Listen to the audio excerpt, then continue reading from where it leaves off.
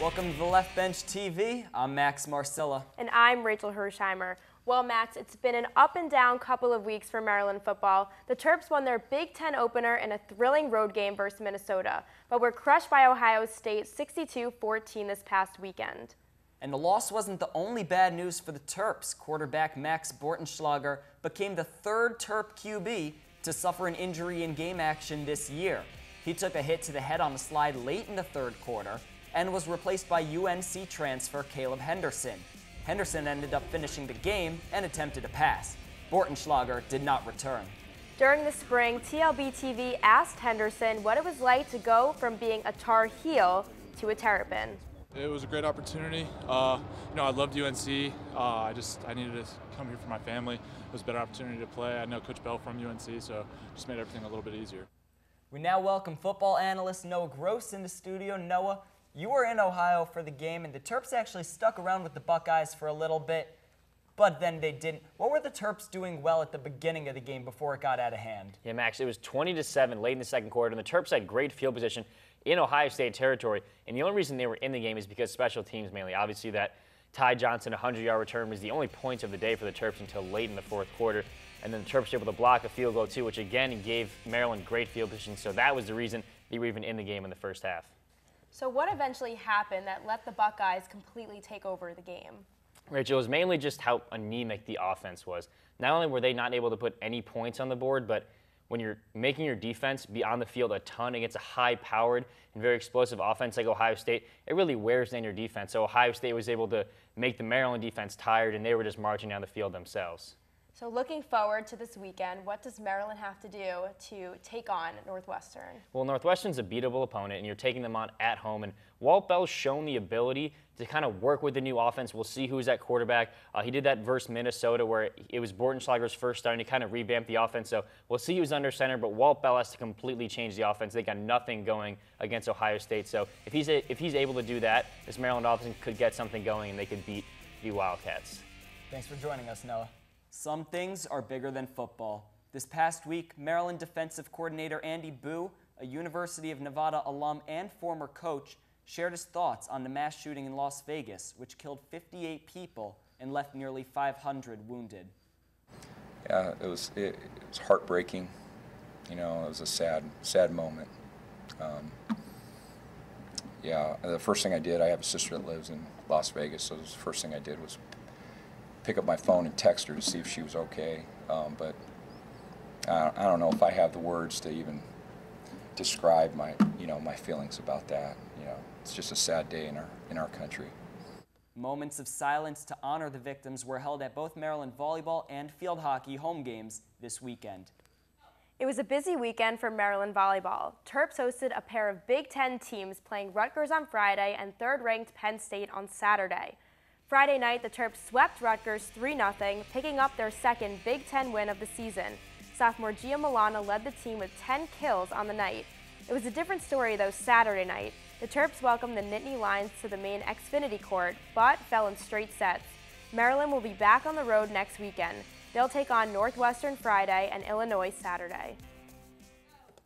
The only UMD sports team that won twice this weekend was field hockey.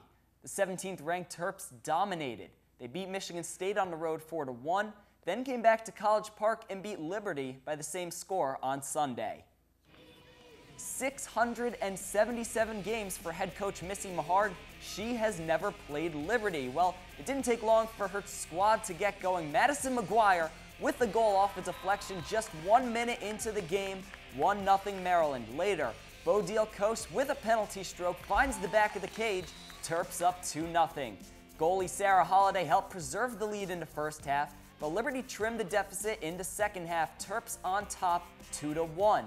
Maryland extends the lead one more time. Later, Linnea Gonzalez off the feed from Lane Holzbohr. It's good, and the Terps take this one by a final score of 4-1. The Maryland men's soccer team is the last remaining undefeated team in College Park. The Terps are 3-0-1 since our last show after tying with UMBC.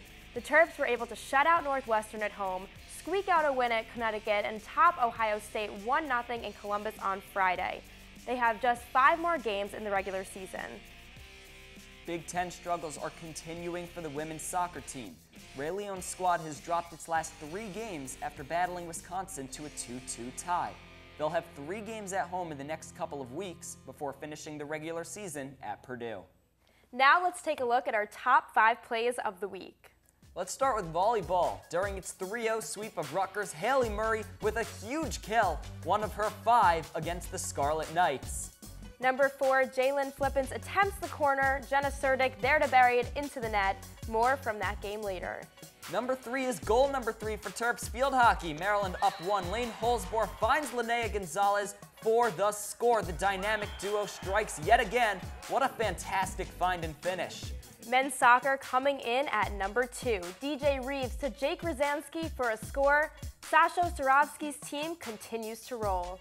And our top play of the week comes from Ludwig. G. Christek getting the comeback started from way out. An unbelievable strike from 45 yards out. Crazy goal for play of the week. Our Terp of the week is field hockey's Lane Holzbohr. The senior scored a goal and had 3 assists in Maryland's win over Michigan State on Friday, then followed that up with another 2 assists against Liberty on Sunday. Holzbohr is 5th in the Big Ten in goals and assists this year. Well, Terps fans are dying for basketball season to return, and well, here's some good news. You won't have to wait much longer.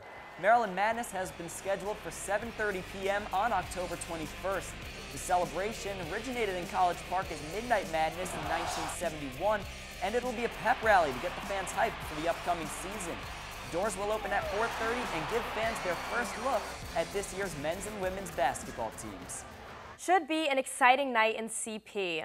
If you've ever watched or read the Harry Potter series, you've probably heard of the fictional sport Quidditch.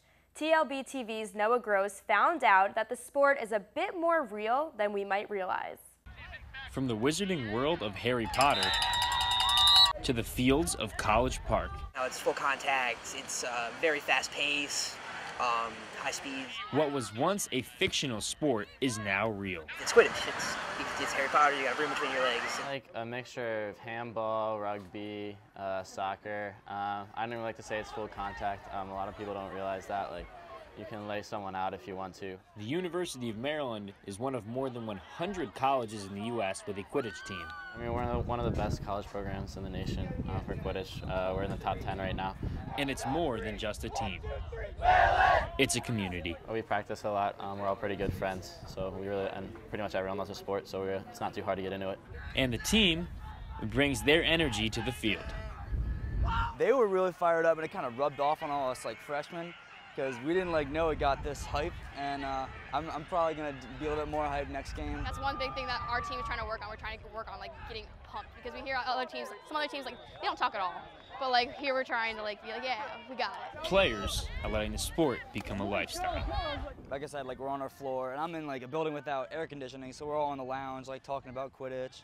Vanessa Barker joined the Quidditch team last year. I have read the book, I watched all the movies, but I joined because of the sport, because it's full contact, because it's co-ed, because as a girl I can do a lot on the field that I can't do in other sports. And the players would tell you Quidditch is cool. It's not what people think. A lot of people are oh, those kids are nerdy, but it's really not. These guys go hard, girls too. It's full contact, we travel, it's co-ed, and I know as a girl it's super enticing because usually I don't get to play with guys, so I put guys on their asses. It's a lot of physical contact that I love. In College Park, for TLB TV, I'm Noah Gross. I may have to go back and watch Harry Potter. It's been a little while. I'll tell you what, the movies, the books are good. I'm a Star Wars guy, though. I would rather battle with a lightsaber than play Quidditch any day. And that'll wrap up this week's edition of TLB TV. Make sure to keep up with all of our Terps coverage at theleftbench.com.